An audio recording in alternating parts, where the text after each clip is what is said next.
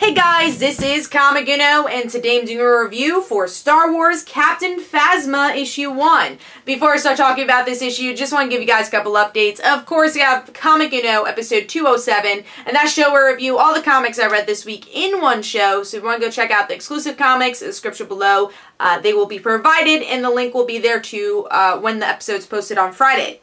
But let's start talking about the journey to Star Wars The Last Jedi and Star Wars Captain Phasma issue 1. So Captain Phasma was a character everyone was really excited for when The Force Awakens happened. And then she didn't really do much in the movie.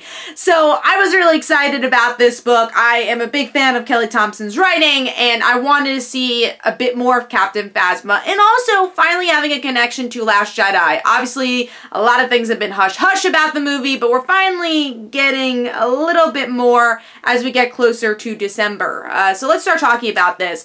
Gorgeous cover. I love the cover here. We get to see Captain Phasma right in the middle, where we also get to see Rey and Kylo in the back there, so I thought that was cool. So gorgeous cover here. And another thing that really makes this issue is the artwork. Oh my god, the artwork is jaw-dropping with the action sequences here, the coloring. I love the blues. I just love it. The coloring's so good here. Again, I was just in awe with the amazing artwork here. Really great for a more action-driven issue. But yeah, these moody blue colors just work so well for this book. But let's see what's going on with the story.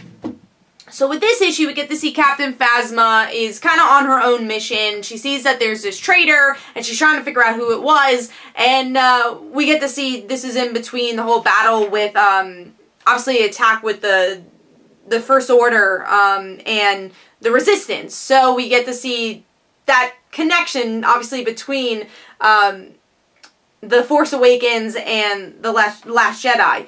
So we just get to see a battle between that. What was Captain Phasma doing? And we also get to see a view of a new character that we saw from some of the merchandise, which is the dark version of BB-8. So that was kind of cool. But yeah, it's just kind of Captain Phasma trying to figure all this out, like what's going on, who's attacking them, again, who is the traitor. And that's kind of it.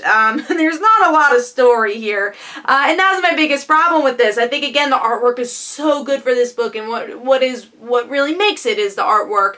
But the story kind of fell flat. Even the dialogue, I know that Captain Phasma is a really cold character, but you really felt it through the dialogue, and I didn't really feel for the story because of that, because it's so calculated, and her trying to figure out stuff, and it's not as badass as you would expect with the dialogue. So I think something that really needs work is the story itself. I think it was pretty slow, there's not a lot going on, and I want more from Captain Phasma's character, just because we don't know a lot about her. I want to learn more about her, and I thought that's what this series would do. Definitely gonna pick up issue 2, but I wasn't as impressed with the story compared to the artwork for the book. So, Star Wars Captain Phasma gets 3 stars. Hopefully you guys enjoyed. This is Comic Uno. Don't forget to follow me on Twitter. Don't forget to like my Facebook page. Also, description below, there are links to my comic book, Like Father, Like Daughter. And don't forget to like the Facebook page of Like Father, Like Daughter. And I'll see you guys later.